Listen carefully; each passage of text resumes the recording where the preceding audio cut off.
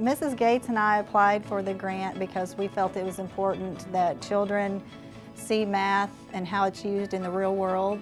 I feel like math has become important. They see how important it is and how useful it is, and I feel like they are more enthusiastic about learning math. The foundation is very important because without their help, I mean, obviously I wouldn't be able to purchase the math literature on my own. So I do hope the foundation grows, and I hope that other teachers continue to apply for grants and then show the foundation and the community and the public how that grant has benefited so many kids in the school district.